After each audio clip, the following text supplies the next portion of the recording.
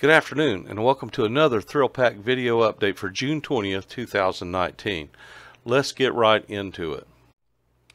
As many of you know, we received the ESCI report back and we had to develop some findings. So the ESCI report is back with the 24 key findings from the November 23rd fire. Chief Weech presented the work plan to the BOCC on Tuesday. As I told you in the last briefing, on the 17th of June, we had to present our work plan. Many of the key findings are policy or procedural issues and which will be addressed promptly. Issues such as, turnout times and things like that. They don't cost anything. We just have to address them. Some of the key findings are monetary issues and may take years to fully address. But in the short run, the Board of County Commissioners and the County Manager's Office agreed to address the highest recommendations by staff. This was at that work session on the 17th. There are budget goals for this year with regards to fire rescue, and I'll name them off. The key finding 3A, cited for inadequate officer training. So the board and the county manager's office is, and as well as Chief Weech, we're trying to allocate $300,000 per year to provide necessary training to all officers. That's captains and the battalion chiefs. That equates to about 40 hours of training additional over top of what we're doing now each year. This is ongoing, so this is every year to bring up to date, to do the stuff that we're not being able to do right now.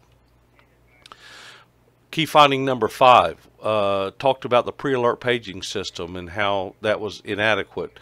So the board and the county manager's office are looking at, we're upgrading the paging system and improving the capabilities of that. And that's buying hardware and all those things that go along to improve that pre-alert system to get us out earlier. Key finding 11 was communications challenges. They have agreed that we can install these digital media platforms and hardware in each station, which kind of like the digital signage and things like that, where the information can be sent directly to the stations, and you can see it on the TV sets or monitors in there. So that's a big deal. That's coming. Key finding 13, 3-person engines.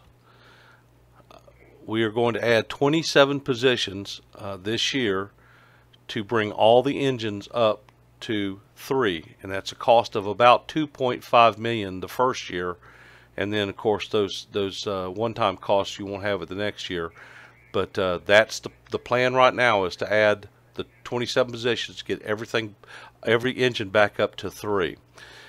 Key finding 16 was training officers, and again, the plan right now is to add 2 more training officer positions. It costs about $300,000 for the first year, and then less than that afterwards, because you have to buy vehicles and radios and office computers and things like that. So this is a tremendous commitment by the board and the county manager's office, and they're working hard along with the budget office and everything to get all of these things in place.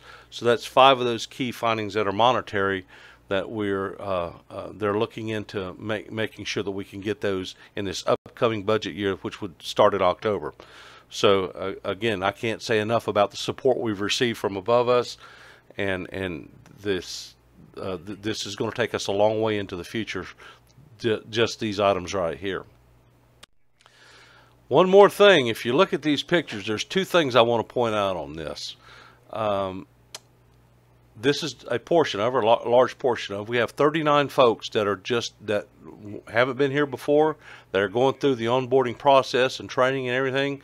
So we're about to be infused with about 39 or close to 40 new folks and new team members here. That's going to greatly reduce the overtime problems that we're having. Great welcoming on board. You see Chief Weech welcoming those folks on board, and look for great things. Hopefully it's going to be just a blessing to get these folks here and going through the process. The other thing I'd like for you to look at is this beautiful training facility, the training room that they're in. This is one of 2. There's another one on the other side, kind of back behind where the picture is being taken, just like this. Our training folks have worked unbelievably hard with elbow grease at a budget of at or near 0, and have turned a wing in on the boot camp over there. They worked a deal with the Sheriff's Department. We got a wing of these classrooms, and refurbed them and got them back to looking at what you're seeing right here. A state-of-the-art classroom. And again, I want to stress, on a shoestring budget of hardly nothing. A lot of elbow grease, a lot of those folks staying working at night. Those training guys and gals over there have done an outstanding job, and we now have 2 more state-of-the-art classroom facilities with electronics and everything, and I can't say enough about that. So this picture is not only good for the new team members we have, but also the new classroom space that we have, which, again, with that oncoming training, we're going to need to run a whole lot more classes than we got at one time now. Well, that's about all the news I have for you right now. Got some other stuff happening, going on right now. Just things are really on the horizon. Chief Weech is getting settled in. So if you have any questions or comments, or you'd like to see anything in particular, or like to find out anything, please let me know. The best way is email rickparnell@polk-county.net. Other than that, you guys have a great day and be safe.